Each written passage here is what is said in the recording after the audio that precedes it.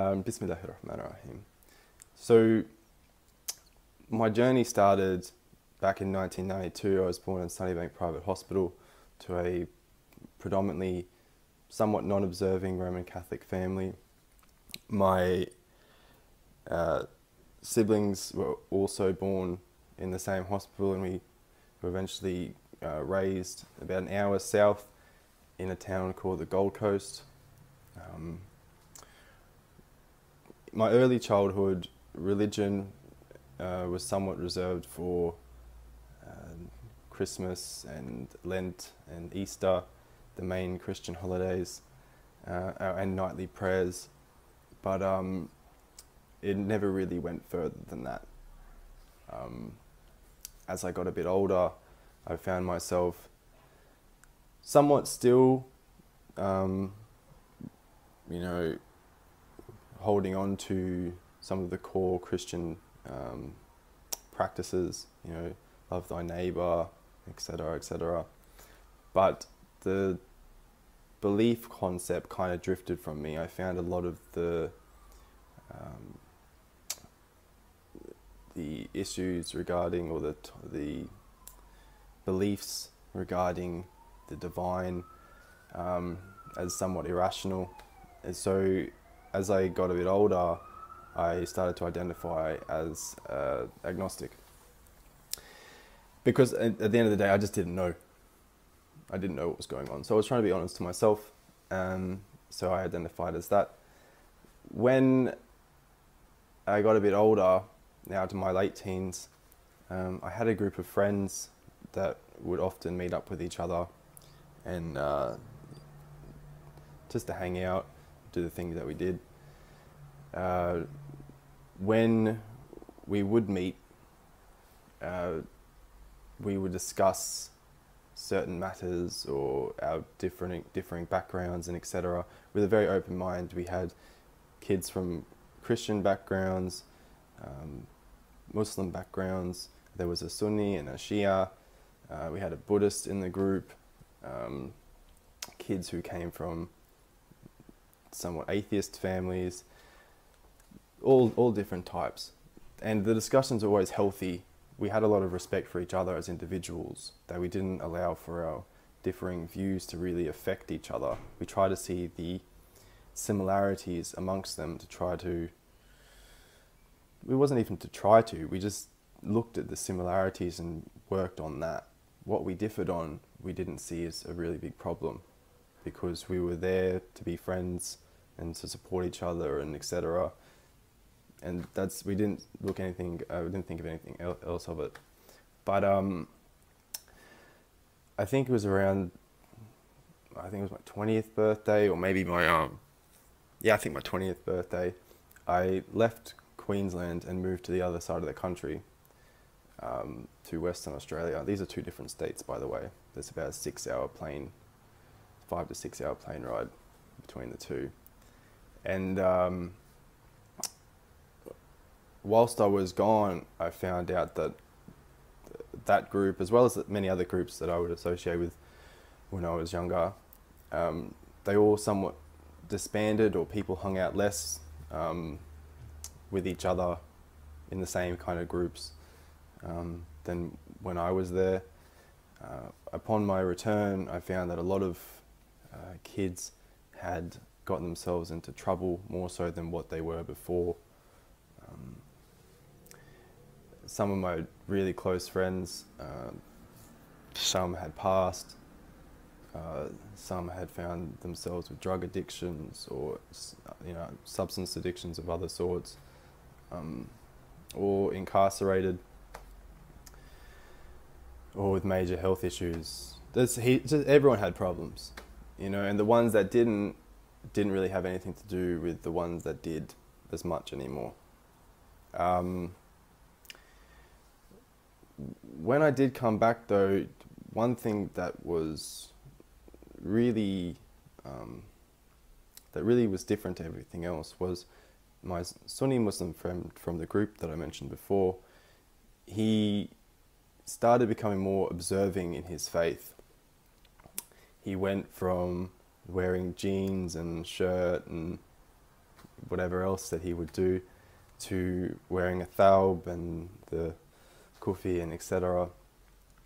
And for me seeing that, I applauded him, and I was, the rest of the group did as well, because we saw what he was doing was a way to not end up like everyone else. He honestly thought what he was doing was the right thing to do, and we respected that. No one else wanted him to go down the path that everyone else was going. But one thing became very clear: his mentality that he had before had gone from somewhat open-minded, as well as the chats that we would have, they had gone from being very open-minded and respectful to being, when he would speak, it would somewhat be aggressive, and very narrow-minded. One example was he came over to have tea with my mother and I, and while sitting there, we would be talking about Islam, and his previous responses to, questions about, or differences, questions about our differences would be, okay, well, you believe in this, well, we believe in this, blah, blah, blah. But that had gone to, no, so you believe in this, but it's wrong. What God actually wants you to do is this, this, this. So that was quite alarming to us, especially my mother. But I didn't really think too much of it. I kind of pushed it to the side, and let it be. He was still my friend. I saw him as a brother, and yeah, that was about it. I left it at that. Later on, maybe a few months later, I was doing a renovation job on my paternal grandfather's home with my father, and once we finished, we decided to go down the road to a new cafe that opened up, just to get for me a hot chocolate and for my father a coffee before we left to go back to the Gold Coast. We were in Brisbane at the time. And once I was in there, I started talking to the guy behind the counter, who turned out to be the apparent owner, and we were talking, and found out that he was a Sunni Muslim. I asked him if he went to a local masjid. He said yes, so I started dropping some names to see if he knew those guys that went there. Once I mentioned my previously mentioned Sunni Muslim friend's name, his eyes lit up. He was very excited. And he said, "Wallah, brother, he's such a good kid. You know him? He's a good kid, blah, blah, blah." I told him that my friend had progressively become more observing in his faith. He was also saying some things that were very different to what he previously thought. I also mentioned that, he had discussed his lack of approval for what was going on in Syria, and wanting to do something about potentially going over there to help. Once I said that, the man behind the counter lit up more so than before, and he said, "Wallah, brother, if your friend ever wants to go to Syria, I'll look after him. I'll look after his family. I'll never have to worry about anything ever again." And upon hearing this, I knew this man was not someone that anyone should have anything to do with. I tried calling my friend as soon as I left. He wouldn't answer. I texted him, telling him never to speak to this man from this cafe, but I never got a reply. Sometime later, I left Queensland and went to go work up north in Northern Australia. Whilst I was up there, I had a night off work, and my mother called me up frantically, saying that she had heard my friend's name mentioned in the news. They were showing images of what was reportedly him, but she said he looked very different. He had a beard, he was wearing a robe, and she just she couldn't put the two together. I asked her to send me an image from the TV of this news report, She did, and it was in fact my friend. He was arrested, from memory, he was arrested on suspicion that he was involved in a terrorist plot. He was also the man from behind the counter I mentioned earlier. He was also arrested along with his brother for being involved in the same alleged terror plot. And yeah, upon hearing this, I was obviously shocked, as were a lot of my friends. I remember writing a Facebook status about it, talking about how we find a lot of these young men who find themselves in, such terrorist groups or criminal gangs. They're all the same. Whether you're a bikie, a jihadi, a takfiri jihadi, or whatever else, a lot of these guys prey on the young and those who lack guidance. And that's exactly what happened to my friend. I made a post about it. My friends from that same group showed support. Everyone else didn't get it, and rightfully so. You hear about someone plotting to do what this young man was plotting to do with these older men, and I 100% respect someone not wanting anything to do with that, which I've now grown to have the same opinion. But I showed my support for him as a friend, in the sense that I hope, he sees what he was doing was wrong, and etc. And I still have not spoken to him since, and it's been a few years now. And anyway, so after this event happened, I also found out about another kid from my hometown, or where I grew up on the Gold Coast, who actually did go to Syria and found herself murdered by ISIS, despite reportedly being on the same side as ISIS. And after this, I eventually moved from up north and back home. Not much had changed. People were still doing the same stuff that they were doing before. There's not a lot of progression on the Gold Coast, from what I've seen. And it's not just the Gold Coast. The Gold Coast is very, very bad for this, but you see it all across Australia. A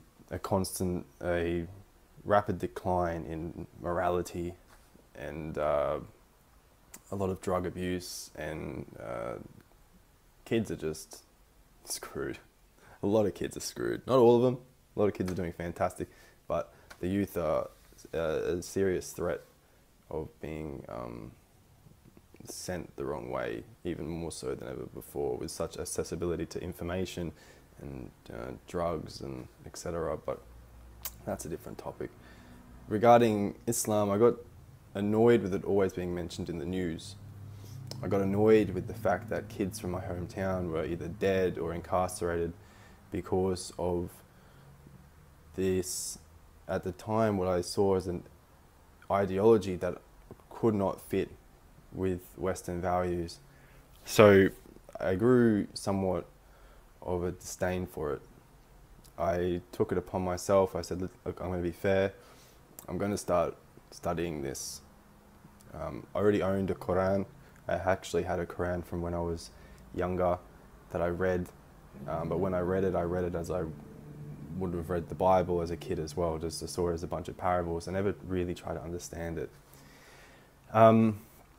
So I started studying it again, and it didn't take me long to realize that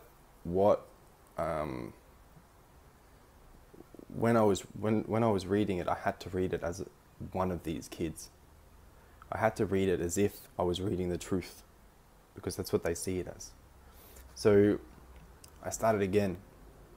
This time also, I tried to avoid logical fallacies as much as I could when I was making my conclusions. So I did so, and eventually I found myself quite shocked, because this thing that I grew to hate my hate wasn't really justified. it was understandable given all my experiences, and I can understand why many people have a horrible view of Islam. It's because many people portray it in a horrible manner. But once I actually studied it and gave it the respect that any ideology should be given when first studying it objectively, I realized that this thing was the closest thing to what could have been the truth to me that I'd ever read. So I had come to this conclusion. So I started studying other religions, and when I studied all these other religions, I just couldn't get the same out of them that I could with Islam and its scriptures. So I eventually found myself becoming a Muslim. I started off as a Qurani Muslim, mostly because the narrations that I would find, the ahadith, which Quranis reject, in predominantly Sunni works, I just found so far away from being humane or having anything to do with the Quran itself. But I took it upon myself to start learning some of the Sunni madhabs, or at least one of them, so I could start praying with other people. If you've ever seen a Qurani pray, many of them don't pray in the way that traditionalists do. So I didn't want to be singled out and ostracized for being different. So I took it upon myself to learn the fiqh of the Hanafi school as much as I could. But when I started doing that, I had to take on hadiths. So I started looking at a few of the different madhabs, and I also thought it'd be fair to look at the Shia schools of thought as well. And upon studying the Twelver school of thought, I found that to be the most consistent ideology that I've ever studied. I always try to keep an open mind when studying everything. I try to avoid logical fallacies when rationalizing as much as I can, or at least avoid them when aware of them. But this ideology, it really resonated with what I found in the Quran. It also really resonated with the beliefs that I had, not the beliefs, the fundamental values that I had as a kid and I grew up with. If you look at, any group of people today who identify with a certain ideology, you can't,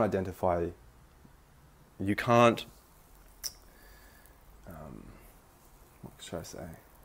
You can't you can't blame the ideology or judge the ideology based on what its alleged adherents do.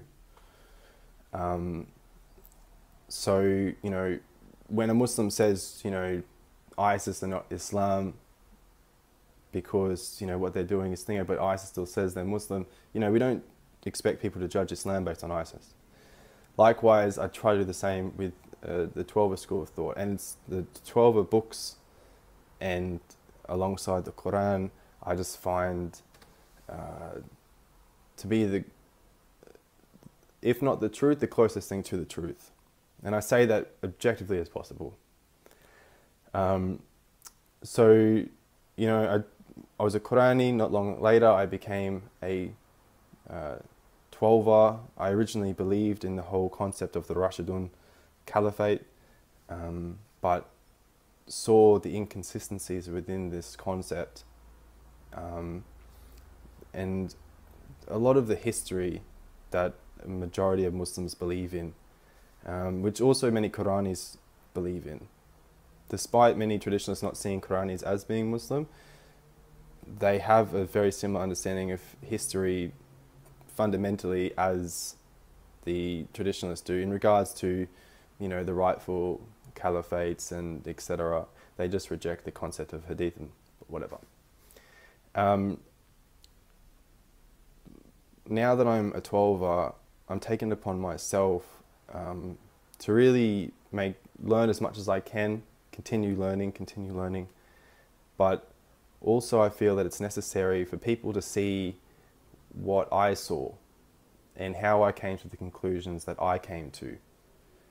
This is why I support the Bayat al-Kharir channel.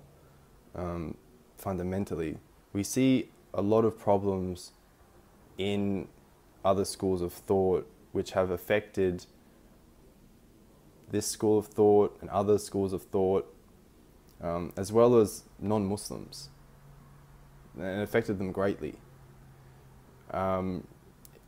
Not even just what people do, it's just what the scriptures say. And when I refer to scriptures, I'm referring to ahadith and tafsirs from these schools of thought. I love what the Bayat al-Kharir channel is doing. I think it's fantastic. What Shia Bladeron is doing, I think it's fantastic. And now we finally have got discourse going on in the West where people can finally, look at these different schools. We have so many varying schools of thought that fall underneath the Islamic umbrella, which should be given due respect in the sense that they exist. Let's assess them and figure out what makes sense and what doesn't. I wish the team the best of luck. I hopefully will be doing some videos for the boys soon, inshallah. And yeah, anyway, if anyone has any questions or whatever, feel free to message the video if you want contact information for me. If you want to know more about my personal journey, if you're looking into Islam or you've just came to Islam and you want to know more about how I got to where I am, or you have maybe some advice for me or whatever, I'm more than welcome to take it. But yeah, we'll see, or at least listen to it. But yeah, anyway, that's my story of how I got to where I am today. And thank you for listening. Masalama.